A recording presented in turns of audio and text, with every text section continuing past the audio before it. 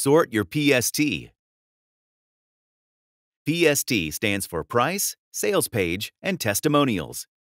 You should start out by looking at other information products that are similar to yours and examine their sales pages thoroughly to get an idea of what they offer and how much they charge for their product.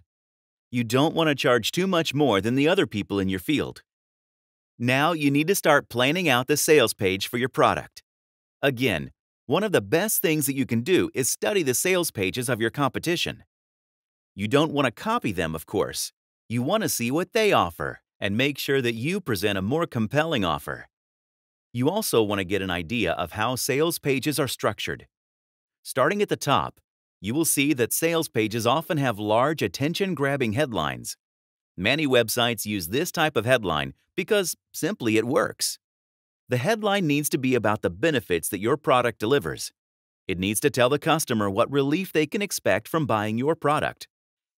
You also want a clear call to action, which tells the customer what to do.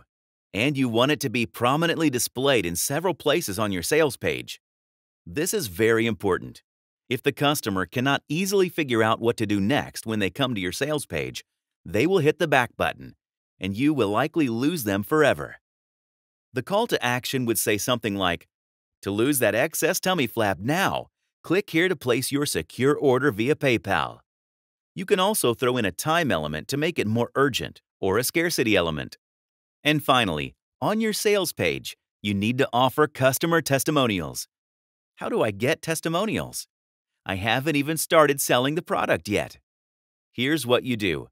You give away copies of the product to a few people in exchange for their honest review. Most people are going to say something nice about your product.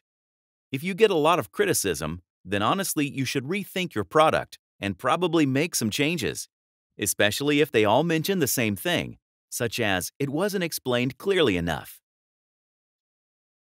If you don't know anyone personally who you feel would provide a good testimonial, you can go on an internet marketing forum and explain that you are creating a new product and would like to provide free copies to the first 10 people who contact you in exchange for their honest testimonial on it.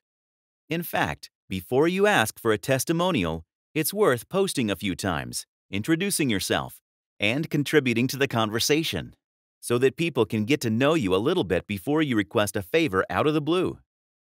Do this for a couple of weeks, and you will learn a lot.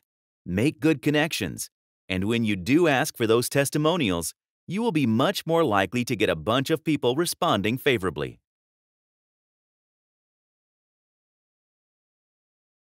For more free educational content, visit learnforfree.biz. Content produced and distributed by AllSuperInfo.